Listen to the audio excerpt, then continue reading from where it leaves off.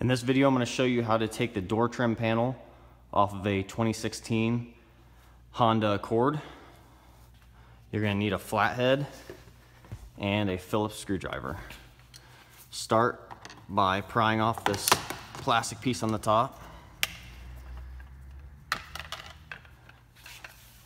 Next, you're going to want to pry this piece off behind the door handle. There's a little groove in the top of it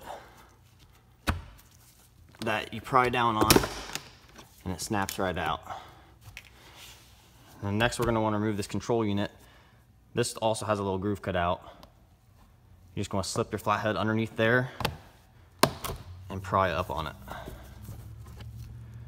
And then once you expose the side, there's clips that you can see. Just push it on the clips and pull up and it'll come right out.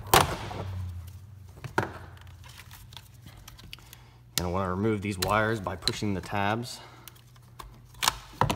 pulling that out.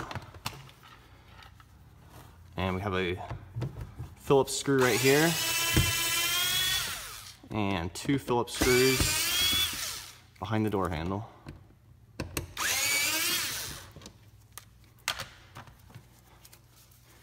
Next thing you want to do is take your flathead and drive it between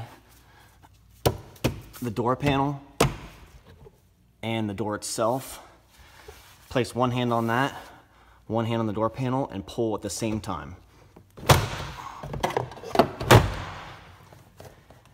And that breaks all the clips loose. So now all the door is doing is hanging on this lip right here. So you're just going to pull straight up on the door panel and it'll release off the door. And it's off. Then lastly, it's going to be hard to see. You're going to want to release the door handle from the inside. So it's just held on by clips, so just getting like a flathead behind there and prying it off will work fine.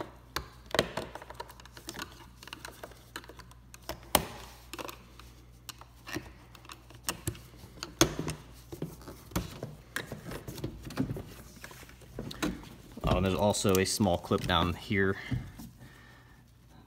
that holds the wiring harness to the door. That'll come out just by pulling on it.